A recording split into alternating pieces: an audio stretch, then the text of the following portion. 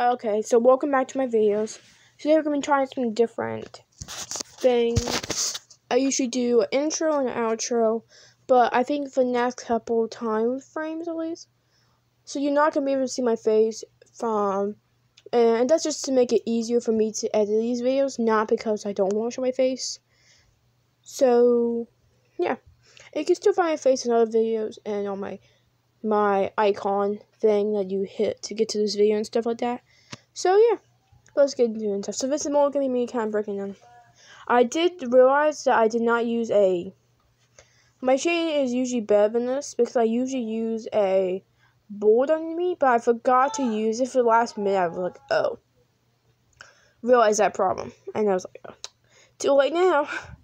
But yeah, I usually use something underneath it because this one here makes it makes indents because it's supposed to help you write better, but it's not good for other things. So I'm just doing a couple things. You kind of make a shape like it's petals connecting, and then just drawing lines around that. I'm going for a very dark color for this here instead of a very bright. I love drawing just flowers and stuff. It looks really good. You just kind of want to keep drawing it like symmetrical, but you can draw one. I always don't do symmetrical. I like the art of not being symmetrical. So you could do one line and one curl and one curl. Also, in this type of art, if you mess up on it, because I'm not using a true pencil, then you kind of just mess up on it. It's not really any, I call it going back on it. With this type of pencil I'm doing, just a black pencil, because I'm doing such a thick cutter, I'm doing such a heavy cutter over it. So you kind of just do it once and then you're done. So you use a true pencil with eraser and the typical number 2 pencil. Well, maybe not typical, but that type of pencil. And you just use it and so you can erase it, you're not doing so heavy lines. I'm doing a very dark flower, so I'm doing some heavier lines on it and stuff, and make it look good. Making sure it's really nice and dark. I usually never do this dark, I usually do a layer cutter.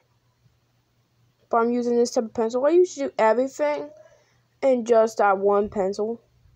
So I would do my gray pencil first. But today I was like, okay, I'm gonna just use a black pencil. And I want to see, can you do it with a black pencil? You probably can. But I like doing layer cutters first and then darker cutters over top of it. Or doing a dark cutter and blend it with a layer cutter. And this depends, I probably should start out with so I can overlap it. And now back to my dark pencil to go over it. I think it's coming out pretty cool. It's looking pretty good. So that's kind of like the place where the little petal things will go. For this video, all you need is a eraser. I do recommend you can get these from Dollar Tree, these pencils, just basic pencils. But for a true beginner, this is probably my least favorite one I done, but and stuff you can get just basic pencils or whatever. I think it's turning out really good. Really nice and clean. Not that clean, but it looks good. Shading all that. Shading that in. These videos will be shorter now, but I think it'll be less commentary and more just drawing. It'll be a lot easier because I didn't post any videos for a whole week, and I said every day, and I want to get back on track with that. So I'm doing it shading. I'm just doing the drawing part and not intros, outros. And then for thumbnails, the thumbnail will probably still be with my face, or it might be just a picture of the flower that I drew. It may be just that. I think it's gonna be just a flower that I drew. See my face? Not to make it easier. It's so I don't have to change my tripod to the bigger sign. I always have in the small sign. One day, if I have a team with them, or professional people do it more, like an editor, I would do it. But right now, I think it's easier to just do this type of thing. I think it's turning out really good. It's a flower. I love doing flowers like this. It's one of my favorites. Shading all the little lines. The little lines. I could have done it like I've realized my mistake.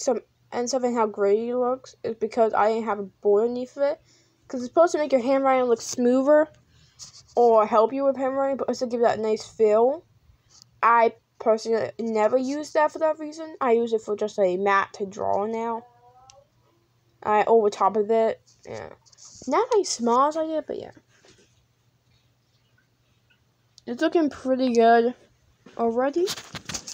Stuff. I'm trying to get a darker layer on top of this. And just trying to shade. I'm trying to do a shade and like shadow over it. Leave a slight shadow stuff. If I do more videos like this, I think it'll be less plants in the future, or more plants and flowers, but just better looking. Cause I can focus on the plants. I was focusing too much on the video, and then the video, then focus on the plant part of it, and that's why I'm not doing the intro and outro. So the intro is the outro and stuff. Yeah, I think this will come out really good. What I'm trying to do and the follow-up to and stuff. Alright, now I'm trying to shade just around. I'm trying to make it not look so gritty at the bottom. I'm at the wood. Not blend together, I guess. Alright, that's it for the video today. Bye bye. Goodbye.